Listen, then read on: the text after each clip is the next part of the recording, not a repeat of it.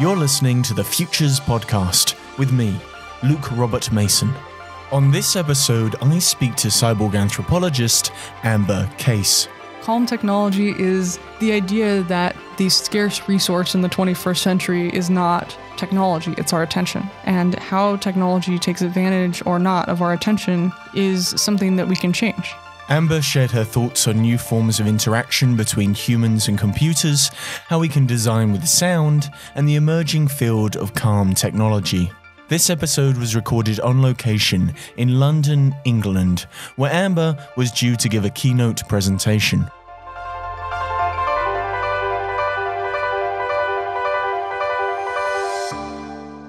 So Amber, I know you as the cyborg anthropologist. I mean, what was cyborg anthropology? Cyborg anthropology is a subsection of the anthropology of science.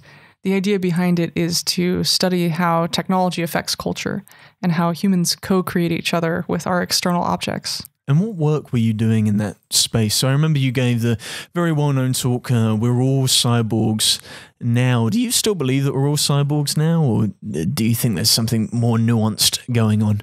Of course we're all cyborgs now. We don't have to be Terminator or RoboCop. These ideas that we have in our head aesthetically of these military machines and come from film, because originally we had humans versus nature. It is a pretty easy narrative to show in a play. You could have a tornado, you could have a rainstorm, you could have ambient sounds. But once we had the Industrial Revolution, it was man versus machine. How do you show that on stage? How do you show that in film? Well, you need to make a robot in the shape of a human and have them fight on the screen. And that's where we got the idea of robots, Rossum's robots. And we had early on in The Wizard of Oz, we had all these like machine man. The Wizard of Oz is kind of this science fiction idea of the industrial man, the Tin Woodman. Does he have a heart? Does the scarecrow have a brain? He's the farmer in America in that time.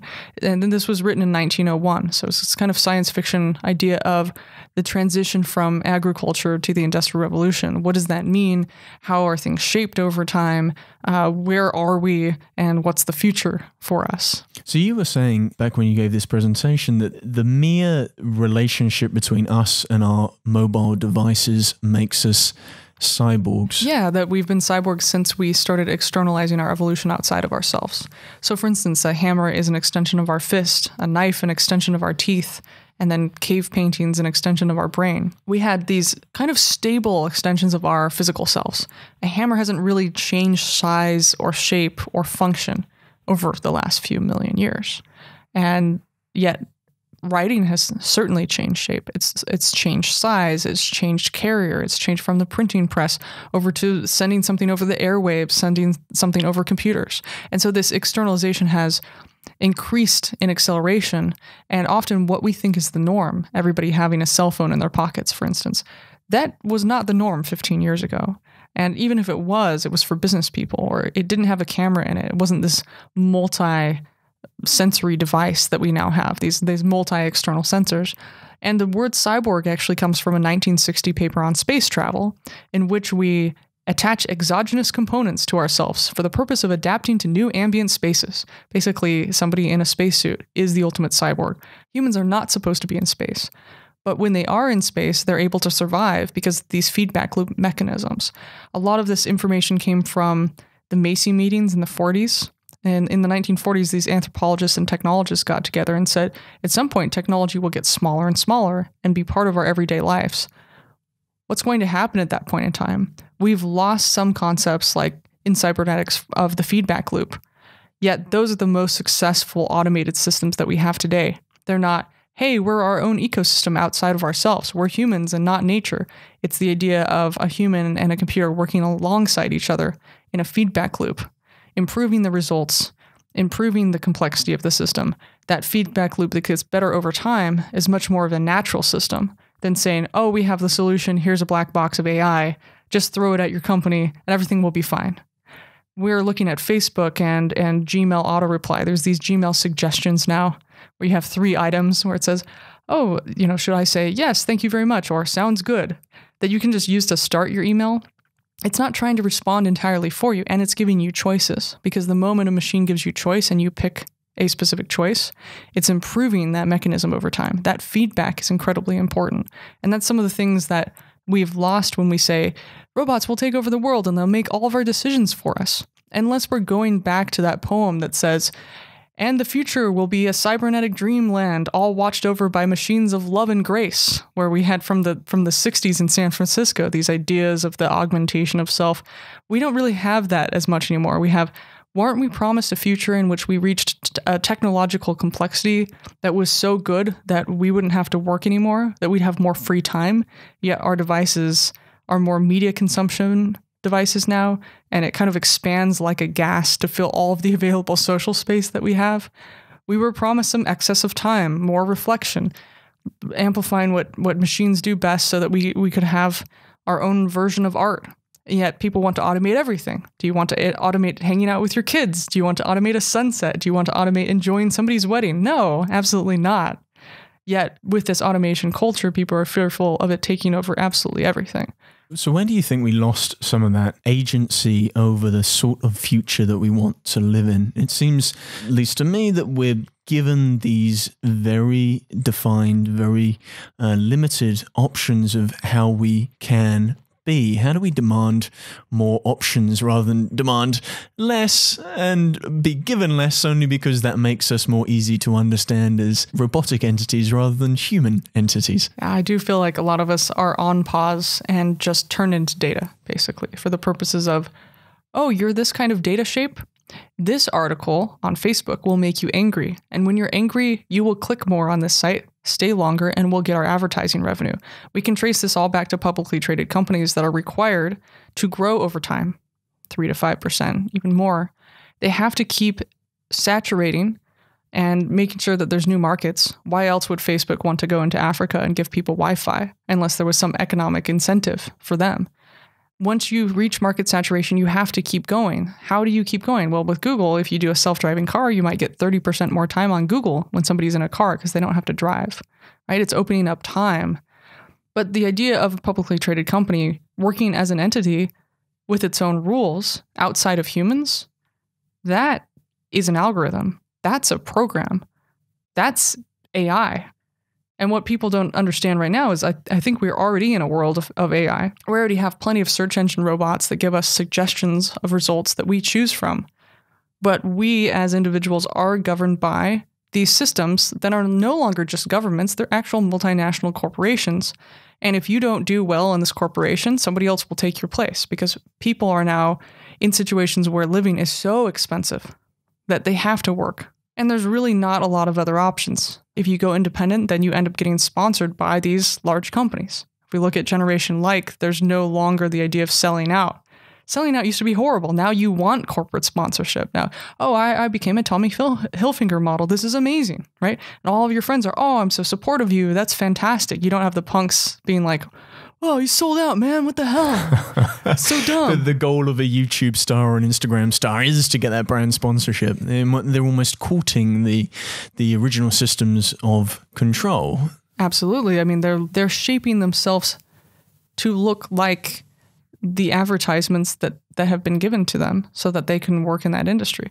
And the issue is that how long does that last? How long do you get as a YouTube celebrity? How long are you able to buy the newest aesthetic?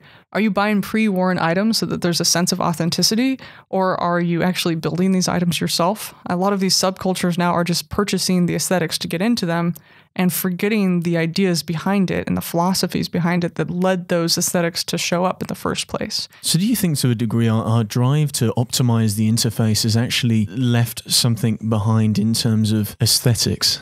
It feels like those systems are designed to have a certain sort of user experience, and the only aesthetic cues inside of those systems are there to help us click more or engage more or stop and pause and consume more. I would say Facebook is definitely an industrial spreadsheet game. We're all just database animals looking at row 1, column 3, and +1 like, +1 comment. This is great. I have the equivalent of social grooming, externally, and it's attached to all the feedback loops in my brain that give me dopamine. Even though nobody's actually touching my hair, I feel as if I am close to somebody and my value is intertwined temporarily with this. And that becomes weird because it means that we're in this the time slice of our culture is these tiny pieces of time instead of this longer term time. We don't have the idea of working on something for 10 years and having that grow over time. Because if you do, you end up seeing the output or placing the output on something like Reddit, and then people are consuming it, and within seconds, it can be exciting or go away, and you have to capture that value immediately and hold on to it for as long as you can. But if you go back to Doug Rushkoff's original Merchants of Cool, the idea of this Ouroboros, this feedback loop, this snake eating its tail, is that the minute larger society and these large companies find out what's cool and sell it back to people, then it becomes uncool. Oddly enough, I think we're seeing something a little bit new, where the companies are figuring out what's cool and they're selling it back to them, and they're also producing what's cool, but the coolness is staying firmly rooted in the company, and the consumers are actually participating in that feedback culture a little bit more, instead of it being, oh, it's horrible now that it's been co-opted by a company. It's, oh, now it's a celebration of that company, and now I appreciate that company more. I think there's a little bit of a brand special thing where you want to be part of these brands and like come home to them, and they're providing you more meaning in your life that maybe your family or your friends, or you're making friends through these feedback loops, and you're getting sold this thing back to you, but it's okay now. To a degree, we want to go back to something that's comfortable or calm, and that's something in our childhood. It feels like there's no responsibility anymore, or millennials have no responsibility for their own action. Therefore, they rely on brands to tell them what to do, and then that feedback loop self-reinforces the fact that they're doing the right thing. I've been thinking about this a lot because, well, I played Pokemon early on, and I traded Pokemon cards. And I was a little bit older than the demographic because I got introduced to it really early through a Japanese friend, and I played it in Japanese on a Game Boy, and then I got to play the English version. So I was a little bit older because I was the target demographic just a few years before I came to the States. And then I would go to like Toys R Us and do the Pokemon trading card game and all these things. It was really fun. But I think there's something going on where, for the most part, living is very expensive. People have to hold 2 jobs now. There's massive student debt because we've all been told that we need to go to college. Thankfully, I knew early on that I would have massive student debt, so I tried to get as many scholarships as I could. I graduated in 2008 in the States, which is just career suicide. How are you supposed to build something? So I had to build something from scratch, and it was a lot of just survival for 10 years. I didn't get to have a silly time in college. I didn't get to have a silly time in my 20s. It was all work, because I thought if I didn't do that, I had nothing else and I wouldn't survive, and I just couldn't be saddled with all this debt because my parents, were in debt too. And so I didn't want to live like that again. I was so upset about that. But you have a group of people, and you can see this in Japan, where what's the option? Either you work and you can never afford a house and it's really difficult to afford a family and you have no support, and then you're not even going to have retirement. Why even do anything? So if you go back to a period of time in which you didn't have those worries and things are more stable, Pokemon's fantastic. Suddenly it reintroduces you to your neighborhood and you have a reason to go outside. In a culture in which you're living in a condo and you don't know anybody in your neighborhood because there's no reason to do so, how many people stay in a place for long enough to know their neighbors and are within walking distance of everything? And if you are, you're paying so much for your condo or flat or apartment that you don't have any time to be there. So suddenly you can go outside and everybody's connected to each other. And of course, the game is still doing quite well. It's just the platform it was built on, Ingress, has a number of issues. First, if you're in the middle of nowhere, you can't get to all the Pokestops because they stopped developing more Pokestops, and there were a lot of issues with like nearby Pokemon and things like that. So we had this amazing summer where everybody was on the same page. You could talk to anybody in the city because everybody was playing Pokemon. And it was really cool, but you kind of see this nostalgia for something where things were a little bit simpler. People have these memories. It was a stable period of time, or there was this special culture that you had that you can go back to.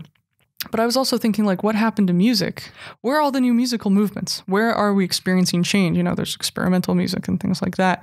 But where are we really pushing the boundaries? Because a lot of the people who would have maybe made garage bands, gone over to band practice at like 16 or 15 or whatever, the minute you get like a learner's permit, you're driving to somebody's house or they're in your neighborhood and you're bringing your equipment over and you're doing band practice. All of those people are preparing for school, for college. They're in tons of extracurricular activities, or they're in a city where there's not enough room to have a 2-car garage to do something like that, or they're not getting their learner's permit or their driving permit until later because everything's been geographically distributed and all of their friends don't live close enough, and so it's easier to just connect to them through mobile devices. So there's a lot of different things going on right now. I think that just the aesthetics of the 90s is like, oh, this is great. Well, I can buy these clothes and I can be in this state and have a fun time, because what else am I going to do? What does an adult look like today? How can you be one? What does it even mean? How can you own your own house? The researcher Simon Reynolds calls that, especially with music, calls that retromania. And I just wonder if we're caught in a feedback loop that's inescapable. There is no new anymore. We've realized that, yes, technology may work by Moore's law, but culture doesn't. Culture stays very much the same. Culture doesn't have that same exponential change built into it because culture is reliant on us humans. Although we did see culture change a lot, for instance, Queen Elizabeth's outfits in the 1600s and the advent of sumptuary law. If you look at that period of time, you had merchant class becoming more successful than the crown and having more money, more disposable income. So Queen Elizabeth implemented sumptuary law, which was the idea of you can't wear a skirt this long, you can't have this many ruffles, you can't wear this color, as a way of taxing the up-and-coming merchant class and a way of distinguishing the crown from these new merchants. And so there was this massive growth in all of these different textiles and items to wear. And if you look at the clothing back then, it was absolutely ridiculous. But we kind of see that now with a kind of fractal aesthetic. We have these interfaces and these changes that are just aesthetic, and they're happening at this kind of fractal level where it's like a thing within a thing within a thing within a thing is changing.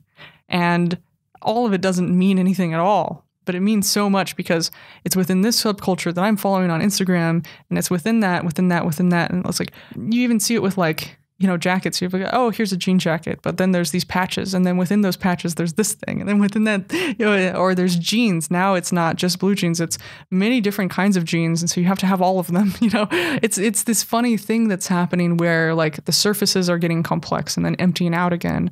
I don't know entirely what to make of it. It's just that we have lots and lots of options, and we're all expected to be very good at these options. But when I walk down the street anymore, I don't see people making wild fashion decisions anymore. I see a very conservative, very global, aesthetic, consumptive pattern that is consistent almost everywhere I go, where you just have this kind of normalization of culture, and whoever pushes that aesthetic really hard in terms of like normcore gets these giant Instagram accounts. But it's not them saying, oh, look at this weird thing that I made. And, you don't have these punk bands that have just made these incredible risks and they're super weird. Like, where are the weirdos? Where is the 90s and 2000s aesthetic of cyberpunk, where this stuff happened from scratch and we were making new weird sounds? Like, where are the new sounds? Like, where is David Bowie showing up saying, oh, there's this new synthesizer thing that Brian Eno is trying out, or, oh, wow, there's all these people in Brooklyn that are making this insane sound with their voices. Like, I want to get in on that. Like, where is that happening? I mean, you look at things like Tune Yards and you have Grimes that's doing super weird stuff, but it's so digital. It's somebody sampling something or recording something in a closet in a hotel room and sending it to somebody else. They're not even, you do see like some French artists who are taking all of these analog instruments and jamming out, and you get these things. But again, they're not new sounding really at all. Could that be, just to go back to cyborgs, could that just be a limit of the human senses? So the cyborg artist Neil Harbisson, he's a colorblind artist who has an antenna that allows him to hear color. It vibrates his skull, and through bone conduction, he has this new sense. It's not quite hearing, but it's a new sense. And he's able to convert pre-existing songs into these soundscapes. Now, as an individual who might not be wearing or have an antenna embedded into their skull, we may only be able to experience that musical art piece visually. We may only be able to see the colors. And I wonder whether we've reached a plateau of the human senses, and now to tip over to the next new, we're going to have to start manipulating our own bodies for the ability to hear ultrasound, and that might be a new aesthetic experience. I wonder what your thoughts on that are. That extreme sort of cyborg who remolds their senses for a new aesthetic experience. I'm a real big fan of Neil Harbison and also Moon Rebus, because they're using the concept of synesthesia. They're saying, well, if I can't experience this one sound or this one color, I'll transform it into a different sense, and then my brain will remap, and I'll be able to feel that in a new way. And Moon Rebus has the earthquake sensors, so whenever earthquakes are happening, she can feel them. I love that, So there's this idea that you can just add another sense onto you.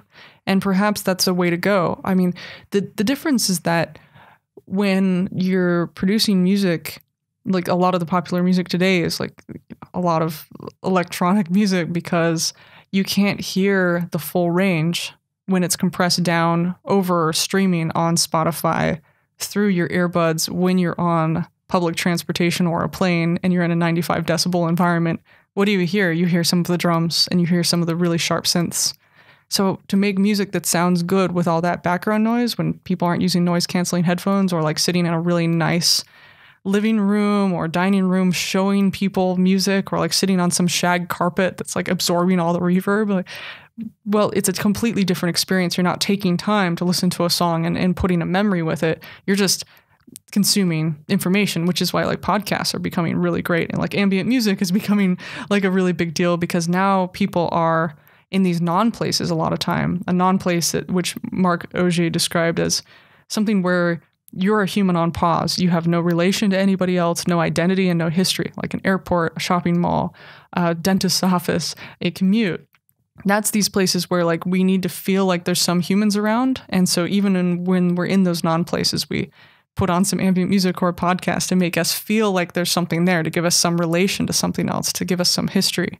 And so this becomes these things where we're just trying to have something with us so that we're not so, I mean, these spaces were given to us from industrial time, right? We got really stretched out and geography didn't matter as much, but we as humans got put on pause a lot. So I feel like there's a whole new genre that might have been considered like nerd music before of ambient spaces, or more harsh experimental stuff that is kind of pushing the boundaries. It has more than just instruments in it, but lots of sounds sampled from the environment. I like to wonder a lot about when we go to Mars, because we're gonna have to go to another planet, and it's sad that people laugh about saying we're going to space. Like, that was not a joke in the 60s. Like, that was a big deal, even though it was for military purposes. It's a really important thing to do.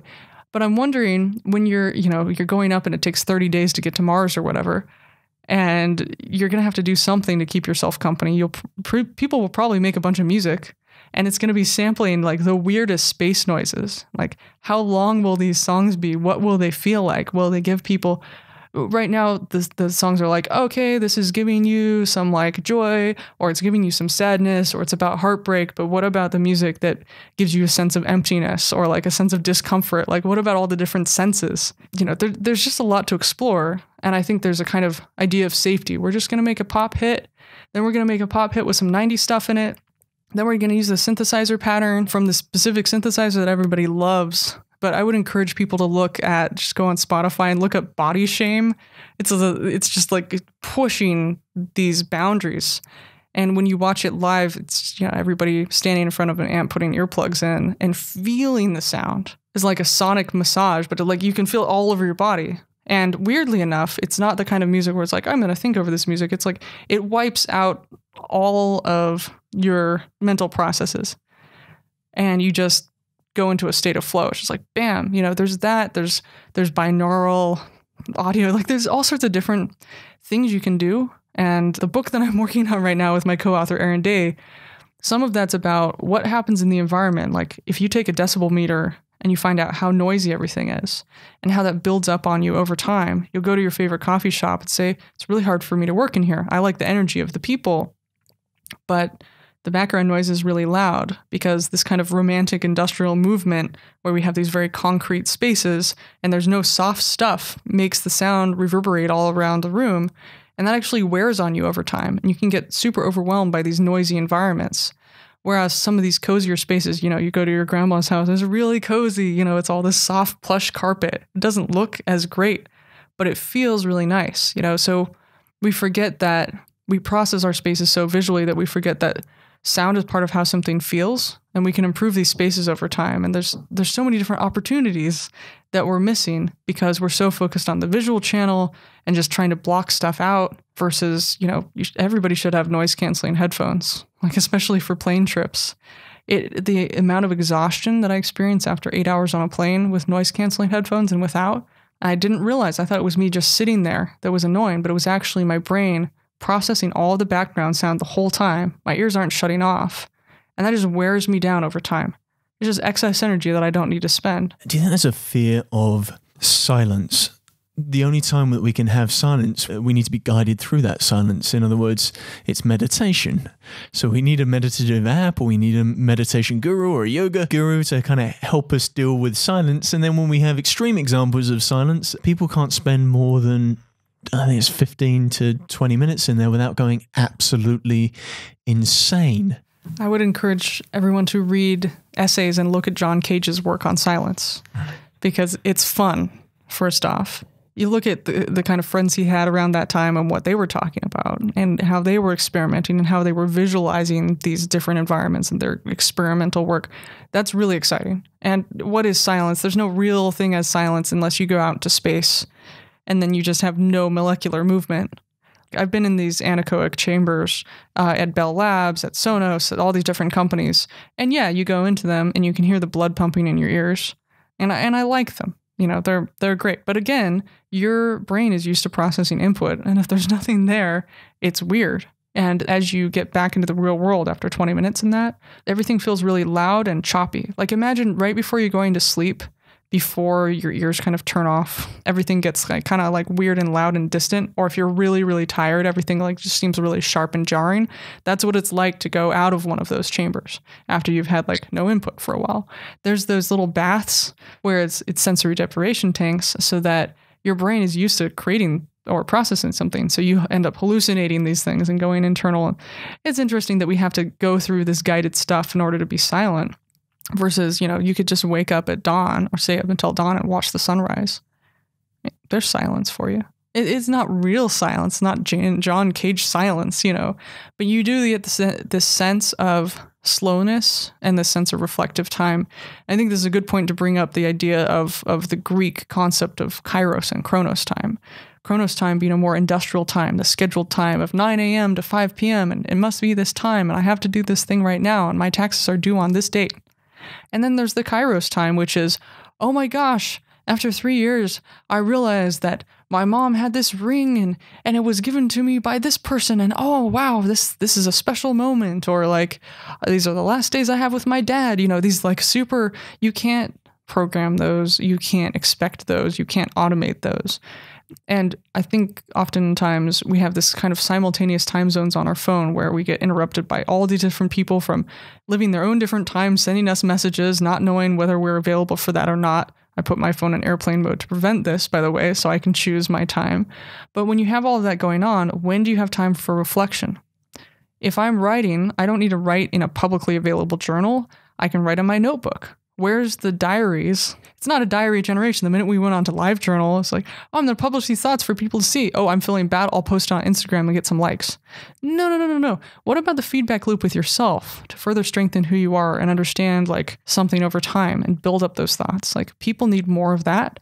We also need things where people are like, we need work-life balance. It's like, well, sometimes when you're really passionate about something, you put all of your effort into it and that should be fine, but you should be able to be in more flow states without interruption. I think this is some of the misunderstanding inside of virtual reality at the moment.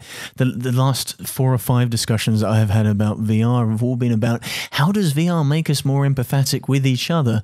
But in actual fact, I think the real power is to make us more empathetic with ourselves. See, the crazy thing about the Facebook feed is that you see everybody else's life, but you never really consume your own. That's correct. That's why I've installed a bunch of Chrome filters. I have Gmail inbox when ready. It shows me nothing until I click show inbox. So the minute I log into my Gmail, it's just a search feature. and I can search for the message, so I'm not interrupting my time. You can look at Tristan Harris's time well spent movement for more plugins. It's really useful, but one of them is for Facebook. It just doesn't show me a newsfeed, and I actually can't post the newsfeed. It's great. And so if I really want to, I can do it, and I can click some buttons. It shows me a motivational quote instead, or something that I can reflect on. But it's fun because you can actually kind of change your experience of these things by adding plugins and really understanding your relation to things. And it's not that I don't want to see a generation of people like, oh, I need some reflective time. See ya. Like, don't do stuff like that. Oh, I'm sorry. I needed more reflect. No. Okay. Yes, you can process and you can do all these things. I don't want it to turn into some like super me movement. It would just be nice to have some time where you don't have to be producing your identity external to yourself for the consumption of robots and other humans and likes. And some, oh, I don't feel really great today. And that's fine. You don't need to tell everybody about it. You don't need to make it a big deal. Like, it's just, okay, some days are good, some days are bad. I'm human. I don't need to be on like a billion antidepressants to be okay with that. Some people do. There are chemical imbalances based on industrial society that are difficult to avoid. But also giving ourselves a little bit of a break and being nicer to ourselves and saying, oh, it's okay. I overreacted to that thing because of this thing. I know myself a little bit more to do that. Or I'm feeling bad, so instead of taking it out on somebody else, I'll draw a cartoon about it. I mean, there are these kind of old methods.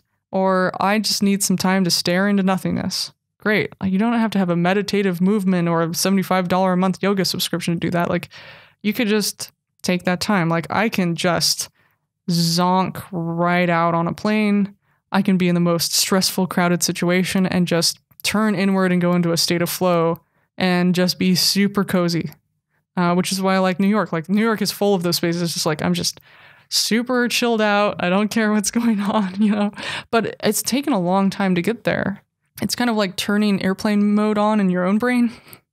And so it's like when you used to be on a plane and there wasn't Wi-Fi and you're like, oh my gosh, I have nothing to do. I'm going to rearrange all of the desktop icons and like clean up my files.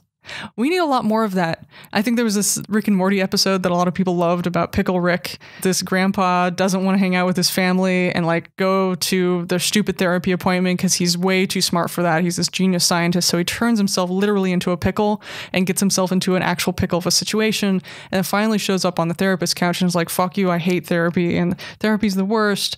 And the woman's like, yeah, of course, like therapy is way beneath you. You don't need any of this stuff. But there's this thing in life called maintenance, and it's not this great adventure, and it's not packaged and sold back to you, and it's not shiny, and it doesn't have all these likes on Facebook. It's the idea of putting your bed back together and like maintaining family relationships. Is that boring stuff. And the problem with the constant production of identity and value and culture is that we miss all of those things when we hyperproduce ourselves, and we forget that half of it's that maintenance. And it's not sexy. It's, going to the freaking dentist, it's hugging somebody and telling them that you appreciate them. It's hanging out with somebody when they're feeling bad or being in moments in which people are boring. Fine, And those things don't work well on Instagram. They don't work well on Facebook unless it's a supermodel that says, look, I'm without makeup and I'm really tired. Okay, great. But you already had 14 million followers. And there's been some people who have done this that actually behind the scenes, my life looks horrible. It's full of non-places and I hate it. But I'm always producing these things for you and you're getting the misconstrued notion of my actual life. So I think we just need to be like, okay, we're human. We need a break. Just like our phone needs to charge, we need to recharge as well. And if we're doing things that don't mean anything over time, it's usually because we're consuming more than we create. And that's really hard to change because on the early web, you didn't have to have one stable full name identity. You could be fluid in your identity and just be a person made of text on a forum and be super clever or not, based on whatever you were doing and have some time to research. And then you could change that around or run your own website. But it was much more about creating more than consuming, and you're participating instead of just buying or just absorbing. And you just had these really special spaces where like you could be really good friends with somebody you'd never met before. It didn't matter whether they were male or female or trans or embodied or not, or a dog. It didn't matter because it was about their brain. You were meeting their brain before you ever met their body. And that was the really cool thing about it. Now we've become not embodied, but a two-dimensional flattened representation, template self of ourselves online. I wonder to a degree how we help the next generation navigate that. They have that question, am I normal? And the way in which they're trying to find the answer to that question is by looking at the individuals who they believe have a degree of normality in their life. But the reason that normality exists is that it removes all the stuff that's fuzzy. It homogenizes a form of identity that's good for consumption, but not good for collaboration or conversation. Yeah, if you think of normal, like a brand is normal because it's very well defined, all of the joy comes from the fuzziness. Like if you look at the early movements of companies or art movements, it's just super fuzzy and people are playing around with ideas and what a thing is and what it isn't. And it doesn't matter if you're right or wrong, but it's playful. And that's what I like about VR.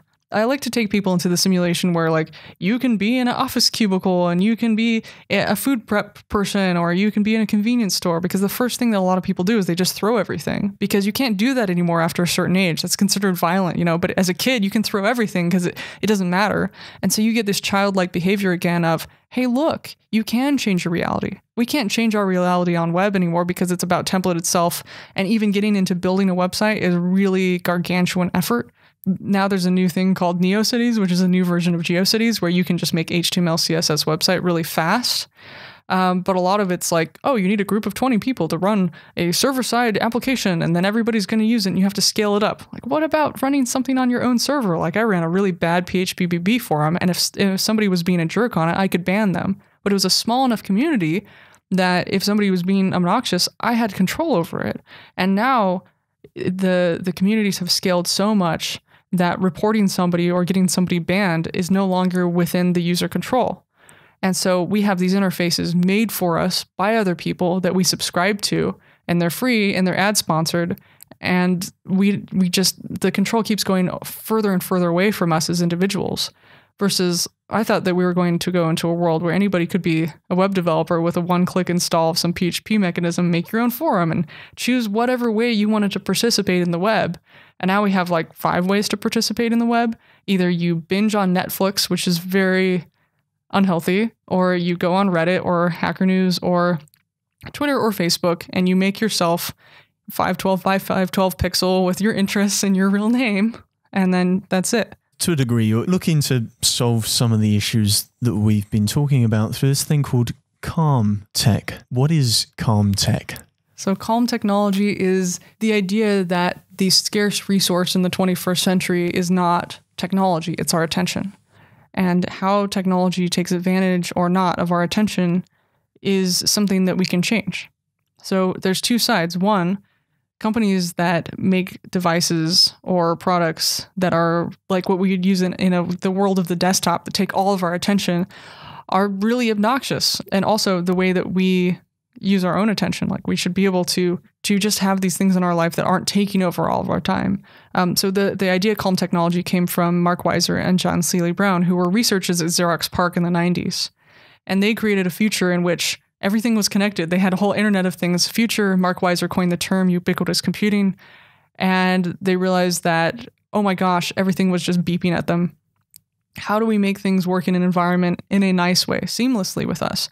How do we have technology take the least amount of our attention and only when necessary? How do we make visible what was formerly invisible so that we have ambient awareness of things in our environment and we can act on things without having them take all of our attention? How do we compress information from our primary high resolution focus into secondary and tertiary focus, which is like haptics or sense of touch, using the principle of synesthesia? I really like the Roomba robotic vacuum cleaner because when it's done cleaning, it goes dun da da da, and when it's stuck, it goes dun dun. But you can tell what that means because it's just a tone. It doesn't have to be this disembodied human voice telling you what's going on.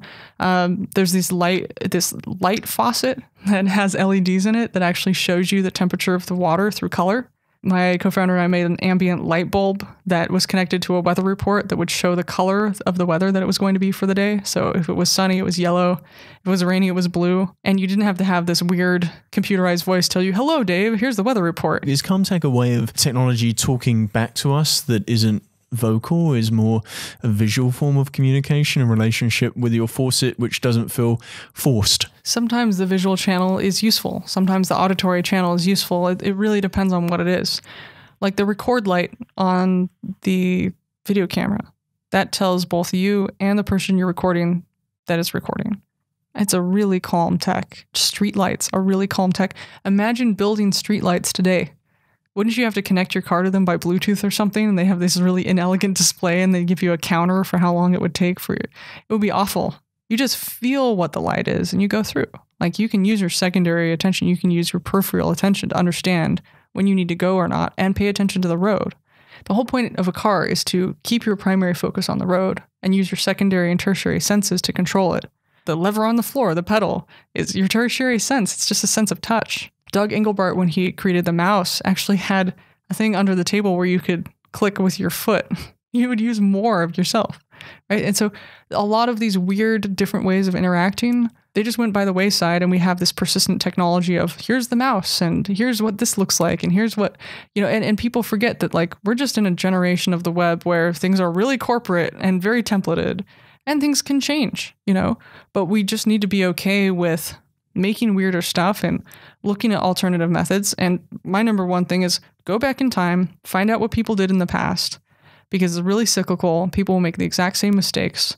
But 10, 20, 30, 40 years ago, there were all these amazing movements about like how technology could augment our capabilities. And look at things like HyperCard. Somebody needs to remake HyperCard. Like there's all these cool things that can be remade that offer us a more augmented perspective on the world with our technology and empowers us and makes us superhuman instead of takes up all of our time and makes us feel depressed because we're endlessly clicking and our brain is bent over and we just really need to take a nap for 20 minutes. Is Comtech as a field a way to make sure that IoT doesn't become as noisy and as complicated and as unsatisfying as interfacing with the web through a screen, through a shiny glowing rectangle? Yeah, that's right. And I would suggest going to calmtech.com and reading some of the original papers by Mark Reiser. One of the papers is called The World is Not a Desktop. Why do we keep designing for the world as if we had unlimited attention and bandwidth and battery life? Because we don't. So why don't we make technology work well when it fails? If an escalator turns into stairs when it's broken, why can't we have things have offline first support? How many things actually work on your phone when you turn it to airplane mode? Do we need all of these things? No. Do they really enhance our life?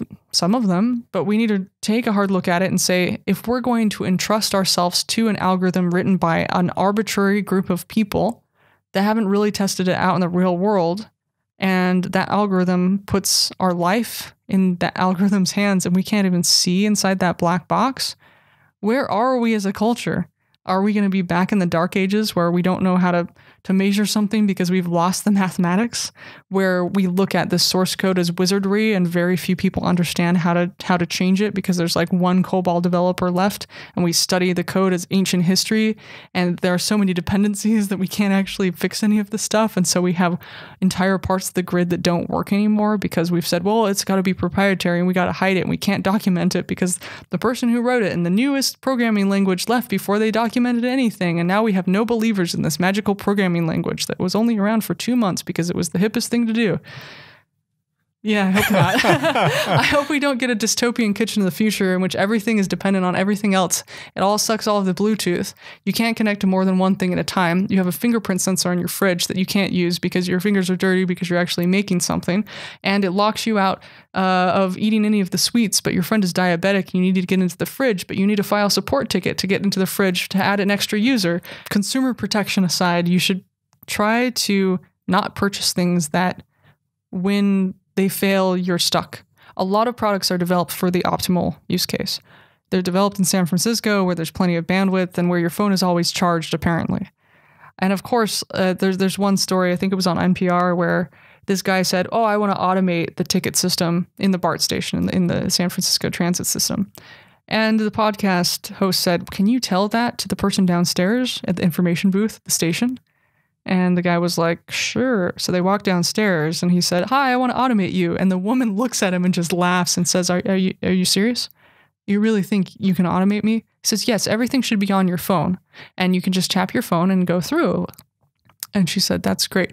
And she says, excuse me, I need to help this couple. The couple comes up and they barely speak any English and she's helping them out with a physical subway map. And another person comes up, oh my gosh, I had a ticket, but my phone ran out of batteries and I need to get out of the gate. Or my credit card doesn't work in the machine. Can I pay here with cash? All of these edge cases, because maybe the world on the computer is perfect. And maybe when you're going to websites, you can get all these clicks and everything works. But the real world has suboptimal situations. And I think a calm technology assumes that everything's suboptimal to begin with. A tree in the real world doesn't grow particularly straight. If it does, it's scary looking. You don't want a perfect fractal, rhizomatic fractal to grow out of the ground. It's terrifying. You want the gnarly knotted stuff. That's what creates beauty. So if we say things are going to fail, how do we make something work all the time? Well, a paper ticket's pretty useful. What are some of the best examples that you've seen of calm tech? Where are we getting it right? You described some wonderful examples of where we're getting it desperately wrong, but where are we getting it right? Examples of calm technology. On my house, I have a Sludge lock. It's really nice because it just has a pin code. And then I have different pin codes for like different friends and things like that. I can just type in the pin code. I don't need to have a phone. And I can press a button. It lights up the pin code and then I can press the keys. And the battery lasts, it's just a physical battery. It lasts for like 2 years. And it will tell you when the battery is going to go dead, but you still get like 50 keypad presses before you actually have to change the battery. It's amazing. That thing is so cool because I don't have to carry my key with me and I don't have to worry about being locked out. So I can just get home late, but I don't have a key and my phone is out of batteries. I punch the code. I'm done. That's so nice. And then if I need to have somebody come over to my house and like water my plants, here's their key code. And then I can change the key code after they're gone. And it's really good. So I like that sort of technology. It's really straightforward. I do like South Korean washers and dryers. They have a lot of complicated features, but when they're done, they sing. It's like da-da-da-da. It's like a happy appliance. I like the Zorushi rice cooker. That also has like a little tune. Kids love that thing because like the thing is done. I grew up with like these singing rice cookers, my parents' friends were from Japan. So of course they bring us rice cookers and like that thing was done. I'd be like, Mom, the thing is done. This is cool. So is there a difference between how this stuff is designed, say, in the West and designed in the East? Well, in South Korea, I think there's a lot of celebration of technology. The idea that like 2 generations removed from an agrarian society and you want to show off your appliances. It's the crowning achievement of the culture. It's wow, we're high tech. This is great. In Japan, there's a lot of automation happening because employees are expensive. And so you just have these little vending machines on the street corners because you can't afford the square feet and the people to host, a little bodega. So you've got that. You have automated robots and you have ticket machines for ramen. Instead of having a waiter, you just press the button of what you want, get the ticket, slide it under the counter, get your ramen from a cook, right? So there's a lot of automation in that sense just because of the expense. The para-robotic seal, I love. It is for dementia patients. It's just in the shape of a seal. So you don't have the uncanny valley of a fake robotic dog or cat, which is going to just seem really weird, or a human. A seal, not that many people hang out with seals in real life. And so you don't have as much uncanny valley when it just looks like a cute stuffed animal that doesn't have to walk. It just has like some flippers and tail. And so it takes the dementia patient's minds off of what they're going through and they can pet it. And you don't have to worry about like feeding or watering it, and it just lasts for a really long time. So there's some cute things that are showing up. That I think that's a great example because everybody goes, "Oh, that para robot is artificial intelligence." No. In actual fact, it's artificial life. It has just very few cues that make you feel like it is artificially alive, insofar as it breathes, it has a degree of warmth, it's furry, it blinks, it does these very small things that are enough to trick the brain into believing. That's the ultimate key for this stuff. It's reactive technology and not proactive. The minimum amount of these like little symbols, and the brain does the rest. We already live in a virtual reality since we had the imagination of people. That was a virtual reality. Religion's a virtual reality. Education's a virtual reality. Language is a virtual reality. Everything's a virtual reality. Facebook is a 2-dimensional virtual reality that we believe in and we use, and it's flat. And a lot of the idea is we think when we're on it and we imagine all these different futures and scenarios. And that's the thing. Like, we don't need that much. The 2-dimensional interface of a book and those words are so powerful that we imagine a virtual reality in our heads and can like somebody in a book and even know them more than we know our next door neighbor, right? It affords this like inner thing. And the complexity of a book is amazing because you close it and all that complexity is encased within this interface and it's just a little spine. There used to be a LucasArts, a researcher, I think he was a researcher, a senior manager at LucasArts, who used to go around and give this presentation about this terrible thing that's happening across America, where young children are going up to their rooms and they're spending hours inside of these things called books, and they're creating these virtual reality environments between their ears, and we're not seeing them for days as they turn these things called pages. And he was equating the fear we have of kids spending all this time in computer game environments to spending time in books. Yeah, I mean, a newspaper is a virtual reality, and if you read that on the train and then you talk to somebody about it, then you're just discussing the virtual reality game that you're just a part of. I think the key to this is remembering that sometimes when you make something as a joke or art, like there are all these companies that are like, we're going to hire developers to test out our software. It's like, no, you should get artists in here. Or kids. I used to say to AR developers, you need to have a child in residence. I think technically illegal, but if you had this child in residence, they would just run through, test all your demos and go, you know what? If it doesn't work in the first 5 seconds, broken, move on to the next thing, throw it away, broken. And I think there's something in that ability to have an intuitive response with a piece of technology. Absolutely. And it's the attention span. And so I like putting kids in VR, like good VR demos, because they know exactly what to do, because they're used to reality is not entirely defined yet. And I think we need to have these zones of play. So, you know, the story of Eliza chatbot, right, in the 60s, Joseph Weizenbaum was saying, artificial intelligence, ha ha ha, this is funny. I'm going to show you just how shitty this system is. I will make a chatbot, and I'm just going to put all the stereotypes in of what psychologists say. I'll make Eliza the psychology chatbot. And then I think his secretary was sitting there on it, and she was like, this is great. It doesn't judge me. It allows me to get in a feedback loop with myself and understand more about what I'm experiencing, because it wasn't trying to be perfect.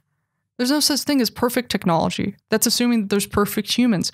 At some point, technology will be able to understand us completely. Yeah, right. We don't even understand each other completely, not to mention all the different languages that we speak. Who's going to understand that? That doesn't matter. What matters is saying, this stuff sucks, just like humans do, at understanding everything. So let's work with that and make it silly and have artists tear apart our tech demos and kids tear apart our tech demos instead of people who are going to reinforce the blandness of the thing that we just built and make it so serious. You know, it's like the Microsofting of everything. It's like, do you know where Microsoft came from? Bill Gates was like drunk and hanging out in New Mexico and like breaking into like weird equipment at night and like driving it around. If you have a new thing like VR, there should be far more arts fellowships and sponsorships to just do whatever you want with it and break it. Because if they're going to find a glitch, they'll find a way to aestheticize that and make fun of it and write an essay about it. And when I was in the geotech world, I was reading Mary Flanagan's book Critical Play, which was all about these like geolocative movements and moments. And I saw Dennis Crowley and all these different people's game on Pac Manhattan. And I was inspired to rebuild these things. It was this exciting thing of, that's that cultural stuff that a lot of the tech is missing. And when we just say, oh, only tech people can build this and let's slap some user experience on, and then it's just to serve ad revenue, you miss out on all the amazing opportunities that you can do to get people to work together and be together. And you lose the opportunity of you know, really helping to empower people. And it's sad that like the idea of personal empowerment is now like a soft term. Well, that's not efficient. Well, It's like eventually when the snake eats its tail and everything's so efficient, then what do? What happens when somebody sells their company for 20 or 30 or 40 million dollars? Usually what I see is like they buy a bunch of synthesizers, or like they go on a 1-year road trip and they're like, wow, now I'm level 99.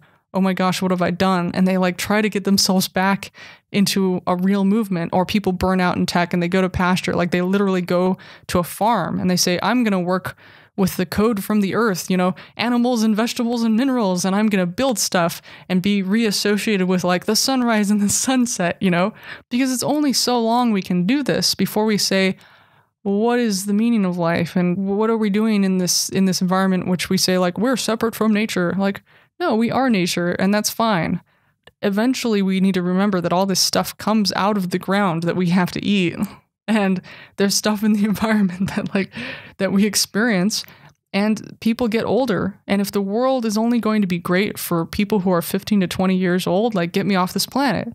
Because there's a lot more, like getting old and raising kids and hanging out with friends, all of this Kairos time that people are like, okay, I'm in my condo in San Francisco and I'm clicking the buttons to get everything delivered so that I don't know anybody in my neighborhood down the street, even though I live 2 blocks from the Mission and there are awesome burritos. Like, and then I'm going to go and pay $3,000 to go down to South America for an ayahuasca ritual to try and get some meaning back in my life because I have taken that meaning and externalized it and put it somewhere else, you know?